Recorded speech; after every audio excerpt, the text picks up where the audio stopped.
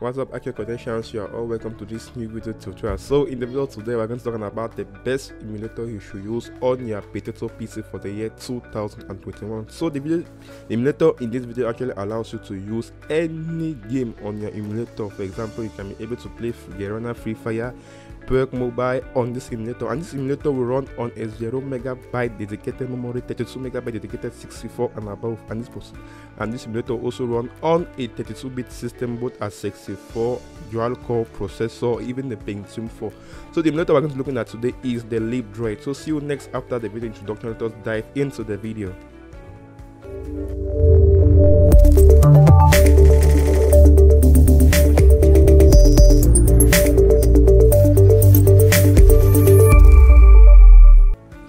So before starting the video, I want to take this time to actually thank you all for making IQcodec 4,500 subscribers and for making us 500 views on our YouTube channel. So the real power is actually you watching this video.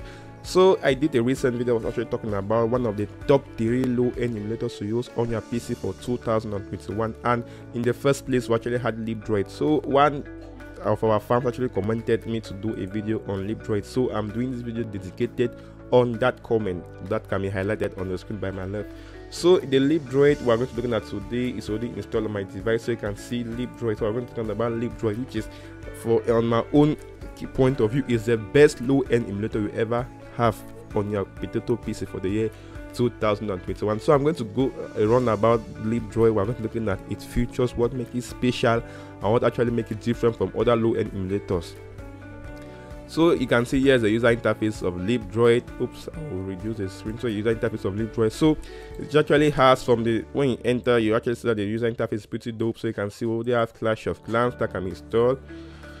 In the first look, let us talk the system specs. The system spec to run this Leapdroid, you actually need a dual core processor, a Pentium 4 minimum Pentium 4 processor, or a dual core running either 32 or 64 bit with a dedicated memory, as I said, of 0 MB or 3264. So a 0 MB graphic is actually going to run this one. Integrated graphic of 0 or 32 MB is going to run this emulator with no problem.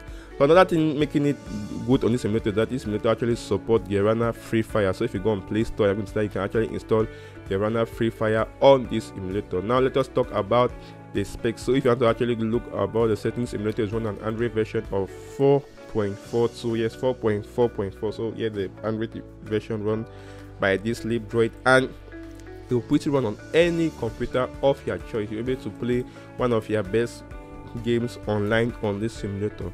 Now talking about the system spec, the computer actually it doesn't use as much as other simulators. So this computer will run on a 1 GB of RAM. So you must not need a processor support virtualization. So if your processor support virtualization will be so it will be a boost for you, but if your processor doesn't support it, it will also go with. So you don't even need virtualization to run this Leapdroid. But if your processor actually support it, then it will be 1 point again for you. So talking about the spec, as I said, is you use a 1 GB of RAM for this emulator. The space required is only 3 GB of your hard disk drive.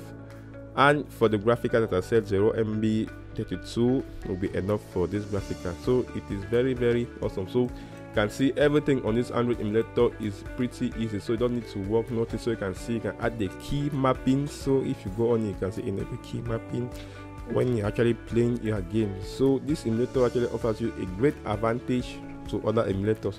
Now you can see these emulators can also be opened in 2 instances. So you can see we have Leapdroid VM1, Leapdroid VM2. So you can open Leapdroid VM2 simultaneously with. It's true that when running these 2 instances as normal is going to use more resources on your computer. So actually right now, if you check at my computer, the RAM used, if you check at Leapdroid, so you can see the first version of Leapdroid only uses 162 MB of RAM, and the second actually uses 163 MB of RAM. So you can see that this emulator will run on a 2 GB, even 1 GB of RAM without any problem.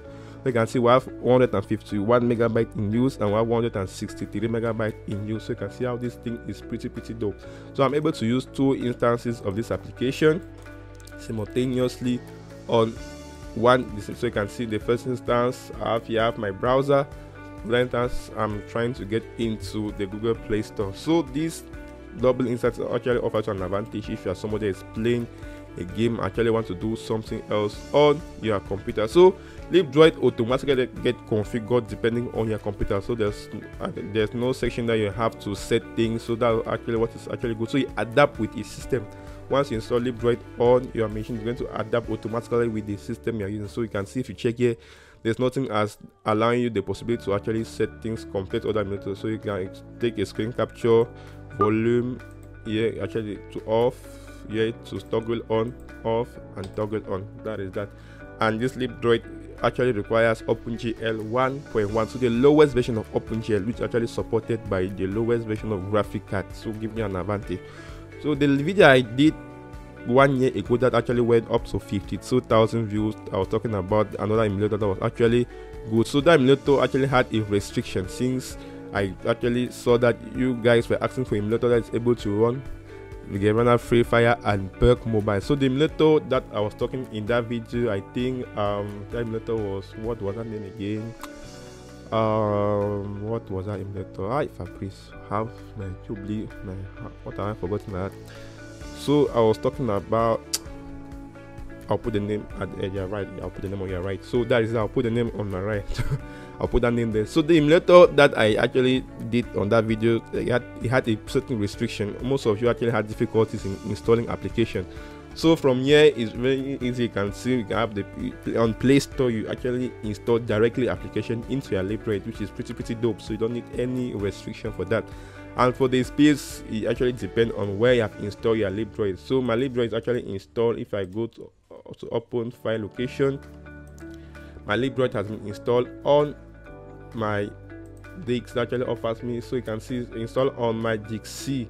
On my disk C actually has space, so you don't need to set any space. As I said, it actually configures itself automatically as when you actually install it, it will configure itself automatically.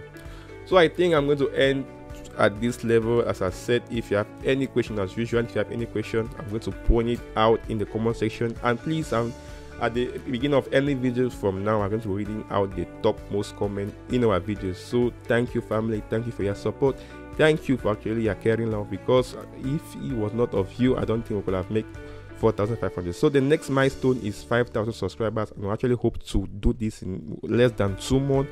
And our next milestone for the views is actually 600,000 views. So that is that. I am Fabrice, as usual, your tech instructor. If you want to actually get in contact with me, you can use our email. This is IQcodec.gmail, and for any video requests, drop it in the comment section. I'm going to get very fast to that. So bye, and I appreciate you in my next video tutorial.